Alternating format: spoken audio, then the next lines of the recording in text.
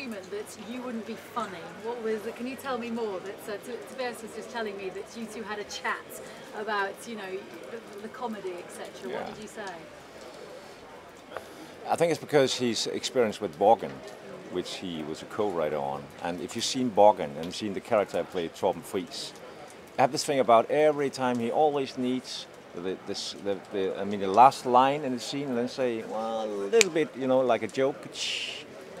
And of course, it's working in Borgen. But Tobias was very seriously said, you cannot be funny in this movie. You have to get rid of it. And I was kind of, oh, come on, shut the fuck up. But he actually meant it.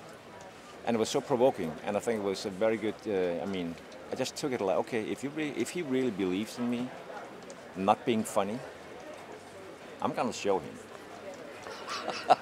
So, and he actually sometimes he stopped shooting because he said, cut, no. I can see it in your eyes now. You're trying to tell a joke. You're not allowed to do, okay, sorry. But he is a director that you want to give 100% to. You know, he writes the scripts, he directs it, he knows what he wants, he's a storyteller.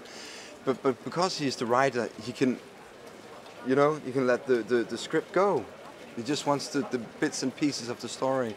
And that's why when you work with Tobias, you want to go to places you haven't been before as an actor. And that's, in my mind, that's a talent. That's a huge talent. I think there's one, upfront kind of crazy thing about the movie. That is that Pilou and I, we don't even have a scene together. And the first part of the movie, well, they took the whole crew to Africa, to Kenya. They shot all the things on board the vessel. And then they went back to Copenhagen and we shot my story in Copenhagen. And of course I read the whole script and I could easily see some, you know, dailies from down there just to have an idea about what's going on. But I said, no, thank you. I wanted it to be like one-to-one. The whole thing is about a telephone call from Africa to Denmark and the other way around. So I wanted it to be as real as possible. The phone, when we talk in the phone in the movie, there's an echo, it's a satellite kind of, and you can't even hear what? Sorry, I couldn't hear you. That's not something we're doing. It was like that, yeah, right? Real sound. And it was totally annoying sometimes. Tobias, could we just, the sound, I can't hear them. Please, just do it. It's good.